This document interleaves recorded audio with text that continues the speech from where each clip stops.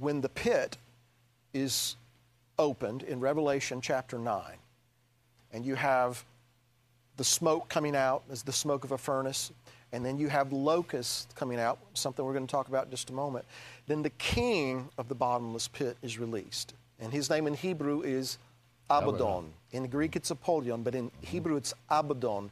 Avad means to destroy. And so that's why some translations render Abaddon as destroyer. All right, so when the pit is open, the destroyer is released. But what is the destroyer preceded by in Revelation 9?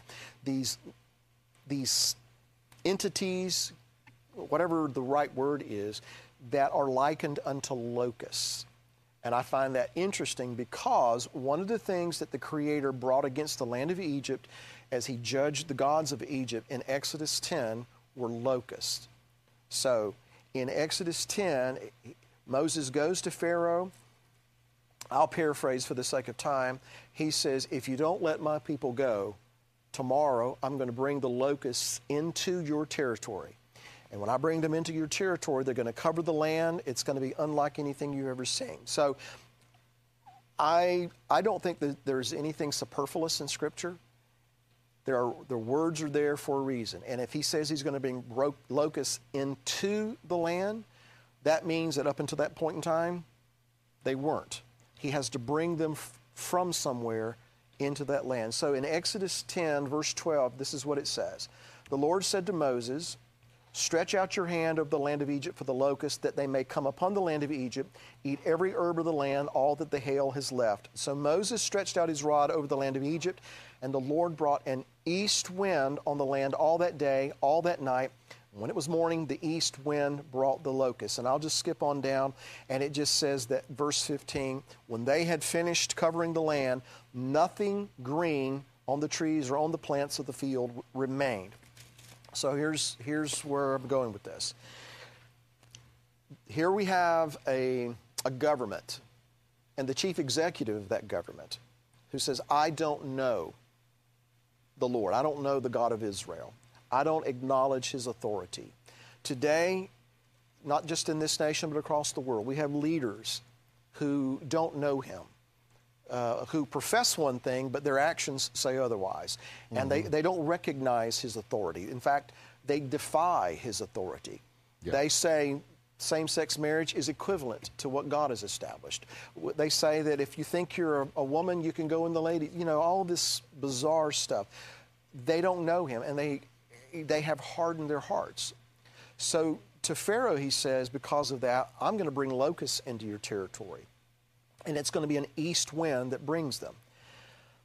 In Genesis chapter 41, we have a Torah portion called Miketz, which literally means at the end. And it picks up with the story of Joseph when he is in prison, and he has interpreted the dreams of the cupbearer who has gone back to Pharaoh, who has forgotten all about Joseph. And so 2 full years pass. And at the end, Miketz of that 2 full years, Pharaoh had a dream, and I think everybody's familiar with that, but he sees the 7 fat cows coming up out of the Nile, followed by the 7 gaunt cows who swallow the healthy cows up. He wakes up, doesn't know what it means, goes back to sleep, and then he sees 7 heads of grain coming up on one stalk. They're plump, they're fat, but then they're withered away or they fall victim to the 7 withered ears that have been scorched or blighted by an east wind. And so it's the same east wind that we can read about in Exodus 10. It's coming from the same direction. Some people interpret this east wind as being a levanter. It is a wind that comes from the Levant. It comes from east of Egypt. And if you go east of Egypt, you know where you end up. Saudi Arabia. You end up in Saudi Arabia. So this wind seems to be coming from the direction of what we now call Saudi Arabia. And in the case of Joseph in his day, it was used to prophesy of a 7-year period of lack and want so dramatic that people would forget about the days of plenty. That's what precipitated this 7 years of lack. In Moses' day, it brings locusts into the land. It brings them into the territory. And so if the east wind originates in an area that we now call Saudi Arabia, I think that there is at least a possibility that the locust did as well. And so this wind brings the locusts into the land of Egypt, the most powerful nation then on earth, that nation that is holding God's people back. God causes these locusts to cover the land and destroy everything that the hail had left. Now, why is that important to us? Because it paints a picture of some of the things that are going on today as it relates to living in the age of redemption. So I want to go to Judges chapter 6 and relate another story. In Judges 6, it begins by saying in verse 1, "Then the children of Israel did evil in the sight of the Lord." And anytime we read that, nothing good is going to follow. So they did evil in the sight of the Lord, and so the Lord delivered them into the hand of Midian for 7 years, and the hand of Midian prevailed against Israel. And because of the Midianites, the children of Israel made for themselves the dens, the caves, the strongholds which are in the mountains, and so they're hiding because of the Midianites. And so it was, whenever Israel had sown, Midianites would come up, also Amalekites, and the people of the east would come up against them.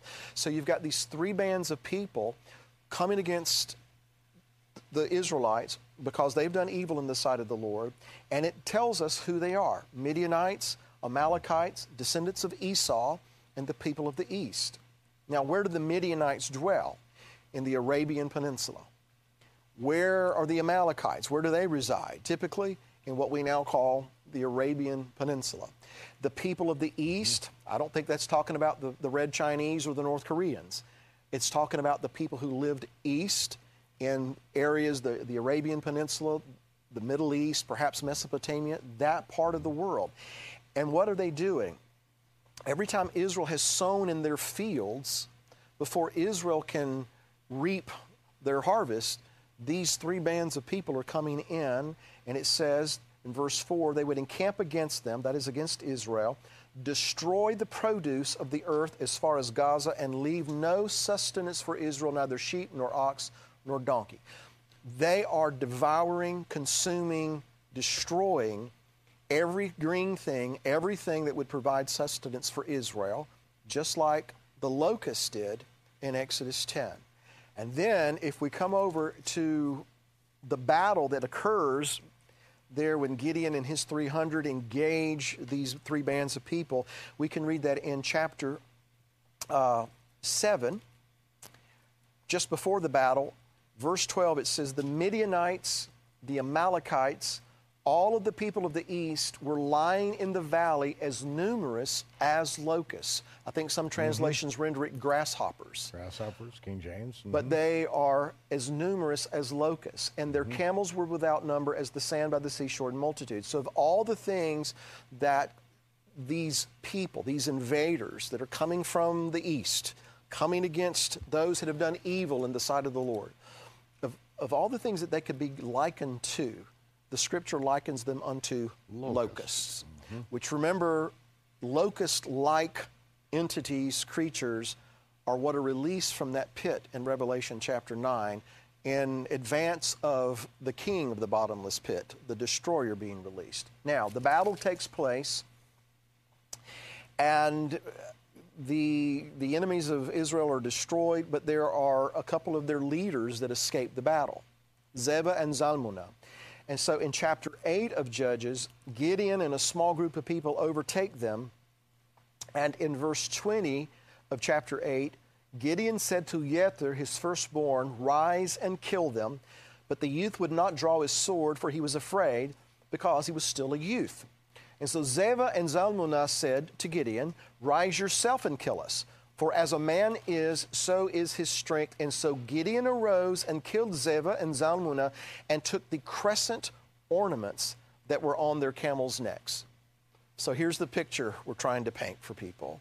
They came from the region of Saudi Arabia, perhaps regions in Mesopotamia, and they're coming into the land of Israel to come against God's people. Why are they allowed to do that? Because God's people have done evil in the sight of the Lord. They have turned away from Him, from His instructions. So this is what He allows to happen. Remember, we said in a previous program that if God's people break covenant and turn their face away from Him, He turns His face away from them. He removes His presence. If He removes His presence, another presence comes in and fills the vacuum. And in a sense, that's what's happening. They've done evil in the sight of the Lord. He has delivered them into the hands of the Midianites, the Amalekites, the people of the east, who are likened unto locusts, who behave as locusts do in that they consume everything that is supposed to be sustenance for Israel. And just in case we haven't made the connection yet, when Gideon overtakes and kills these two princes, he removes crescent-shaped ornaments from their camels' necks. So I think anybody who's moon god worshippers and still to this very day. Right. Yeah. And so the connection is this, that those people are likened unto locusts. God brings locusts into the land of Egypt because the leader of Egypt has hardened his heart against God's purposes where His people are concerned. There are still those of God's people, presumably, who are more fearful of Pharaoh than they are of the God of Abraham, Isaac, and Jacob. So as He brings judgment upon the land of Egypt, He judges all the gods of Egypt, including Pharaoh. Eventually, he's going to be destroyed in the sea.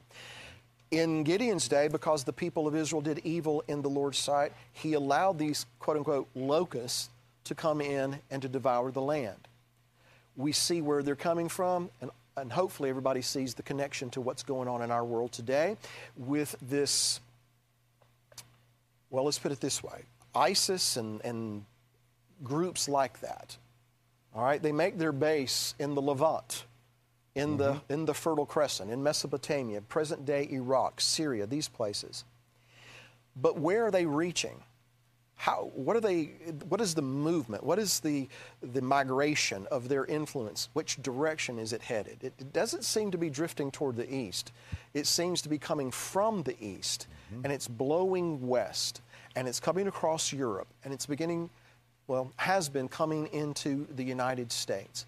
And so we've not only got these Islamists attacking innocent people in Brussels and Paris and Germany, but we've got places like Orlando and San Bernardino and probably a host of other places in the United States that haven't even made the news. Yeah, exactly, Fort Hood. Yeah.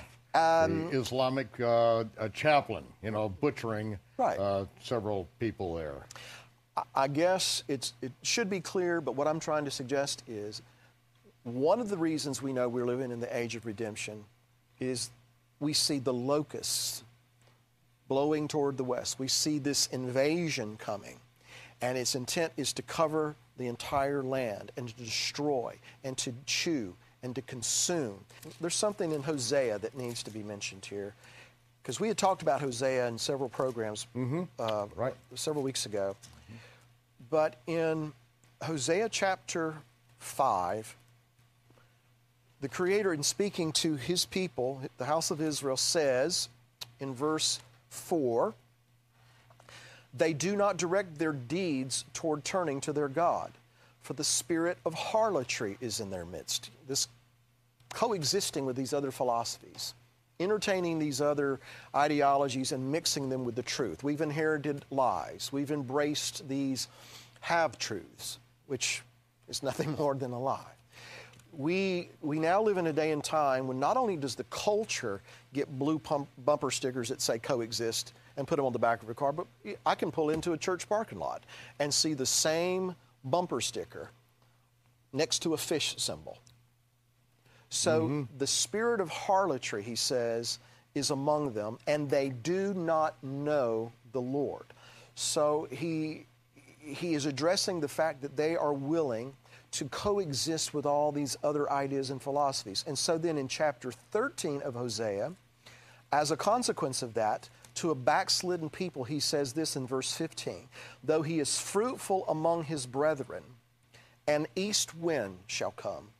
The wind of the Lord shall come up from the wilderness, then his spring shall become dry, and his fountain shall be dried up. So an east wind factors heavily into what happens in Pharaoh's dream. It brings about a time of 7 years of lack, and that's unprecedented in his day. It's an east wind that brings the locust into the land of Egypt in Exodus 10 because of Pharaoh's hardened heart. And in Hosea, because his people are backslidden, they have the spirit of harlotry among them, and east wind is going to blow. What is it going to bring? If we turn the page, I'm of the opinion that Joel gives the answer. Because in chapter 1, he says this. He says, "Hear, you elders, give ear, all you inhabitants of the land. Has anything like this happened in your days, or even in the days of your fathers?" And then he goes on to describe what's about to happen.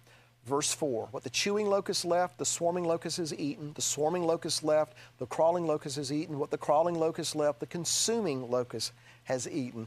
And so from there, he goes on to say, awake, you're drunk, you've passed out, you're asleep. You have no idea what's getting ready to happen. And in chapter 2, he says, "Blow the trumpet in Zion, sound an alarm in my holy mountain." Why?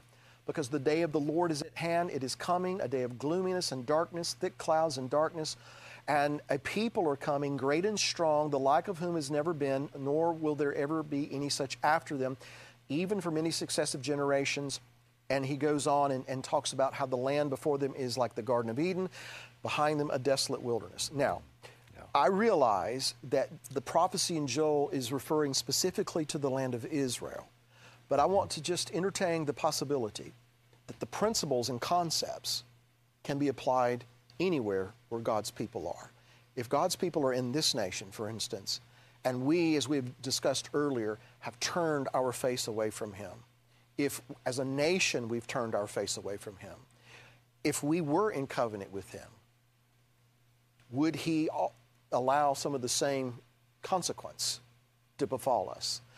In fact, would He be so specific as to allow an invasion of locusts, so to speak, that are going to come and to chew, devour, destroy, and consume? The army that's going to come into the land of Israel before them, it is like the Garden of Eden. Behind them, it is a smoking, desolate wasteland. And if not for the act of the Almighty who steps in, there is no hope for the salvation of Israel. It would be completely obliterated from the earth. Zechariah speaks of this in the 12th chapter, verses 2 and following. "I will make Jerusalem a cup of trembling unto all the people round about, when they shall be in the siege both against Judah and against Jerusalem. And in that day I will make Jerusalem a burdensome stone for all people. All that burden themselves with it shall be cut in pieces, though all the people of the earth be gathered together against this." And from this, Bill, I look at this situation that results in Joel, in that invasion that transpires. It's a smoking, desolate wasteland, and it is that invasion that causes the atmospheric event of the sun being darkened, the moon turning to blood. That's a blood moon. Every incident of blood moon in the Bible is referring to that very incident, which is an atmospheric event. It is not it's not an eclipse. An eclipse is a sign in the heaven. But this is speaking of the atmospheric event that is a result of this horrendous war. And I've always looked at that is that all those who burden themselves with Israel, and the United States is about the only one that stands with Israel at this time. At this time. But even our congressman, just this 2 weeks ago, was telling Netanyahu to tell the President of the United States to do something that I can't repeat on the air, especially on Christian television. Okay. But there is those who would want to stand with Israel, support Israel, are now being castigated. It looks like everything that is being done, from the president bowing to Muslim kings and princes around the world, which is literally an act of treason. You know, I worked for the U.S. State Department. I was in the Marine Security Guard Battalion, and we learned the protocols of what you do and what you do not do. And if a private in the Marine Corps had bowed to a Muslim prince or dipped the American flag, they would be in prison. for doing what Obama did. This is what we were trained to do. We knew how exactly what the protocols were. We were instructed that the President of the United States will never kiss the Pope's ring. Will never bow to another dignitary of any other nation because we stand as sovereign upon the planet. But yet, that is what our president did. While President Obama didn't kiss the guy, he did seem to bow. Look at that. But the White House says, no, no, no, no. You saw it, you make the call. Bowing to Muslim princes, and everything that he's done has been bowing to the eastern hordes, the LOCUST, which is now all set up. And, it looked like ISIS came out of nowhere, but they really didn't. Because when the United States, against all of the military advisors of President Obama, said, do not tell them when we're leaving, but yet he announced when we were leaving, and then what did he leave behind?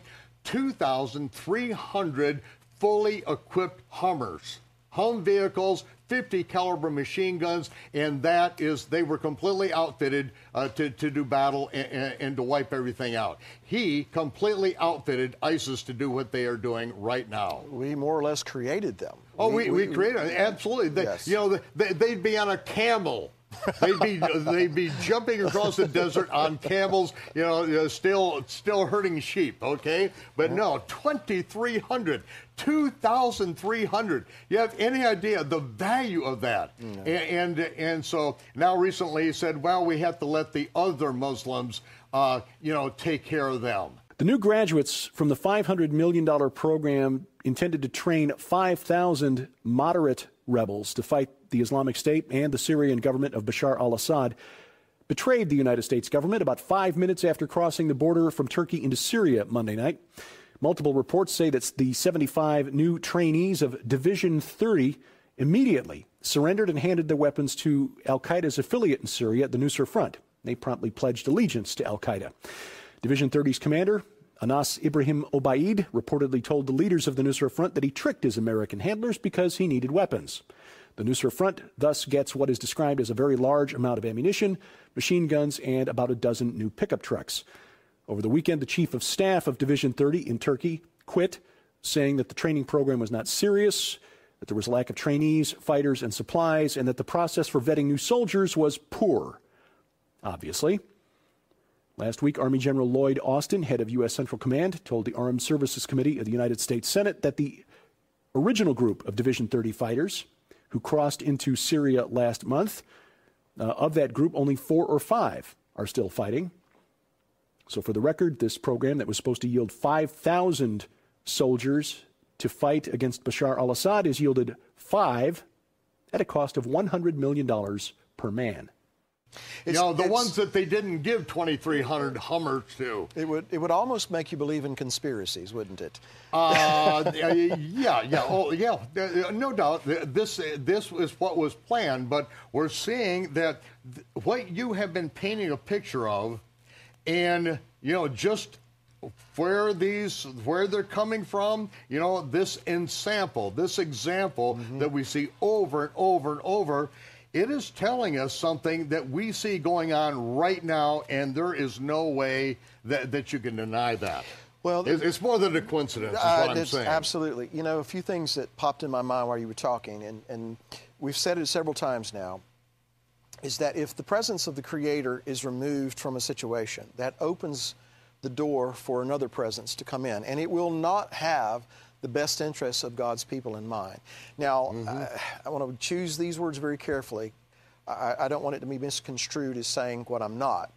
But if there has been a time when the Almighty has been welcome in this nation, and we'll kind of fine-tune it a little bit, He's been welcome in the people's house, the seat of government.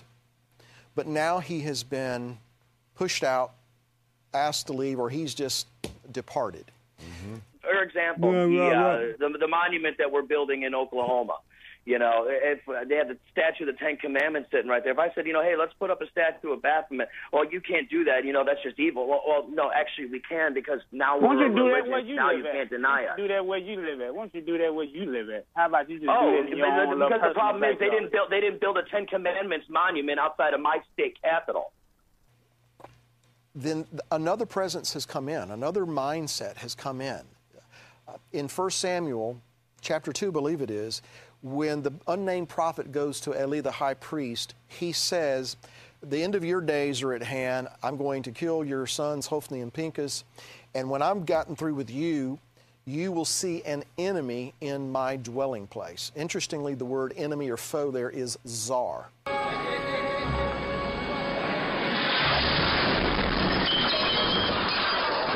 Then it became more confusing. Suddenly, the Russians intervened. President Putin sent hundreds of planes and combat troops to support Assad. But no one knew what their underlying aim was. They seemed to be using a strategy that Vladislav Surkov had developed in the Ukraine. He called it non-linear warfare.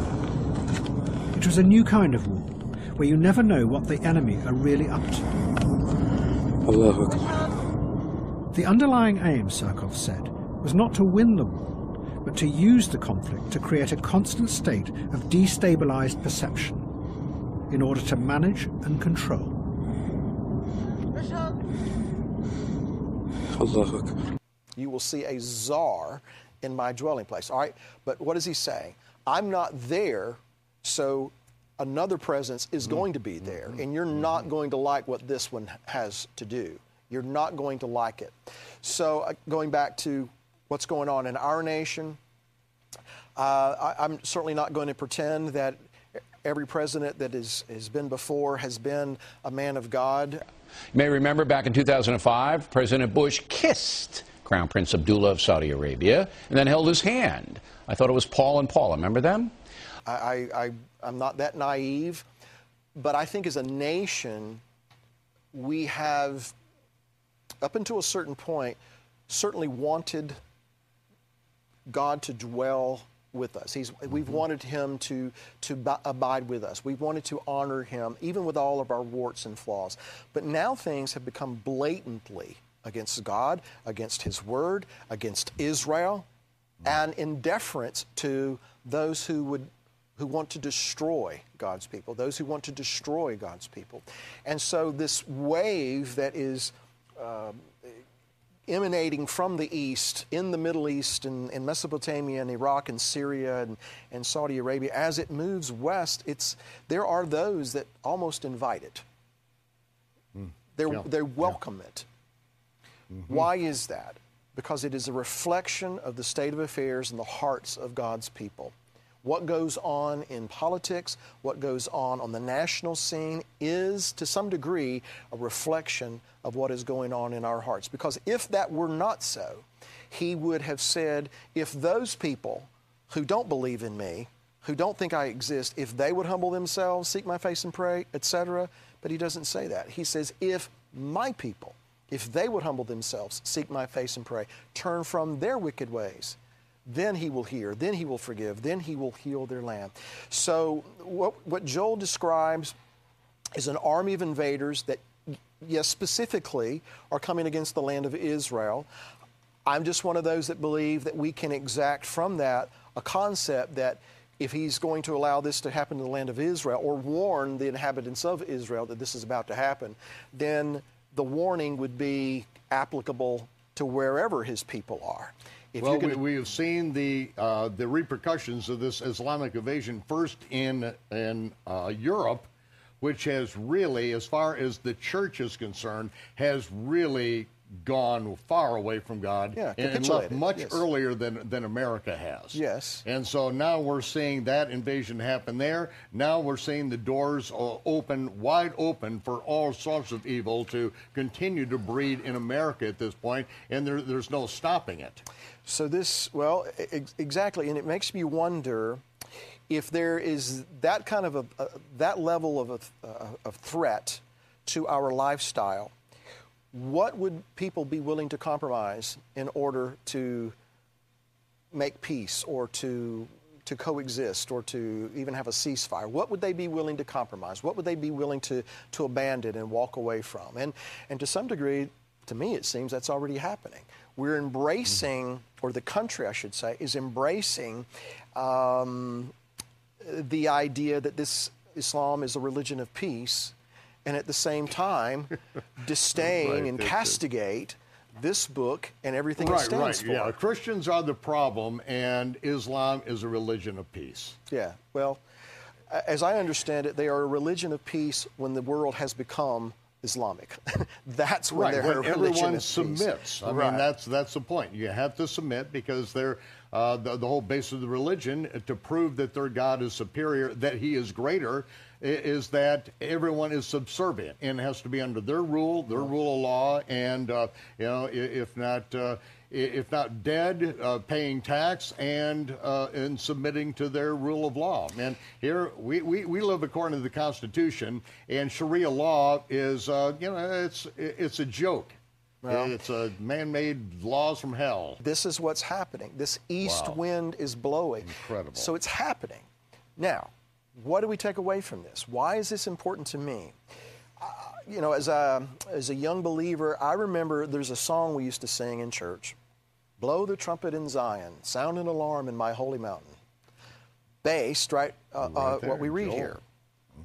We used to think, or at least I used to think, that the army that we were celebrating and singing about, this army that they march on the city, they run on the wall, great is the army that carries out His word. I used to think that we were that army. Right. And then I started reading that actually what we were celebrating was an army of locusts that is coming against us because we are asleep, we are like drunkards, and we need to be awakened from our slumber. And he goes on and even says very plainly in verse 25, he talks about my great army which I've sent amongst you. So when it gets right down to it, what's happening, Michael, is it's not necessarily that this politician's doing it or this party's doing this or this group of people's doing that. What we're seeing going on is a consequence at large of where God's people are in relation to what He's saying to them and what He's wanting to do in the earth. And is it not He who is bringing on this judgment because of where God's people are at? Absolutely. It is. It's hard to say that, but just as it speaks of Isaiah, being of Cyrus, I create good and evil. I mean, the evil that is, Cyrus just wiping out everyone with his ability to do so, yet that was of the Almighty. He was the one that empowered that, and judgment was brought because the Almighty is in charge of the universe. It's hard for us to reconcile why the Creator would allow something like this. Why would this be His army? Well, if He's going to break something down, whether it be an institution, a nation, what have you, it's the destruction is not the goal. It's to break something down to build something up. If He's going to cause a nation or nations to decrease, it's because He's restoring a nation. He's building up Zion. And so if He brings this army against a nation, the nations, it's just another way He has of pointing His people to look. Those things that you've placed your confidence in, those other nations, those other gods, those other things, they're all coming to an end. And so now is the time for you to begin to search for me, seek me with all your heart. And let me read this and then I'll pause. That's why in Joel 2, I believe he says this. He's describing how destructive this army of locusts is. And by the way, he makes it clear in verse 7 that you cannot build a wall expecting to keep these people out. They climb over the wall. So just for what it's worth. But then he says this in verse 12. Now therefore, says the Lord, turn to me with all your heart, with fasting, with weeping, and with mourning. Rend your heart and not your garments, and return to the Lord your God. He is gracious and merciful, slow to anger, of great kindness, and He relents from doing harm. Who knows if He will turn and relent? So it's clear to me that he's saying, yes, this is what's getting ready to happen, or this is what's happening, but here's why, and here's what I'm provoking you to do. Turn back to me with everything you've got within you. Turn away from all these other things, all these idols of Egypt, all the abominations. Turn to me with your whole heart. And if we do that, verse 25, he says this, I will restore to you the years that the swarming locust has eaten, the crawling locust, the consuming locust, the chewing locust, my great army which I sent among you. And he goes on and says, verse 28, and it shall come to pass afterward that I will pour out my spirit on all flesh. Your sons and your daughters shall prophesy, your old men shall dream dreams, etc. I will pour out my spirit on you in those days. That's what he desires to do. In those days, and it's after that invasion. It is after the Almighty turns them into a stench in his nostril. The reek of the rotting carcasses reaches up into heaven. Well, and we could couple that with what it says in Ezekiel 36, when he is bringing them out of the nations, where they have profaned his name, he says. He's bringing them out of the nations into their own land. That's when he replaces that heart of stone with a heart of flesh. And he says, I will put my spirit within you and cause you to walk in my statutes, observe my judgments, and do them. So his spirit is being poured out upon his people because he is restoring the kingdom. He's eliminating all of these other nations and kingdoms and kings and potentates so that his people come to abide in a place where there's only one king, and his name is one.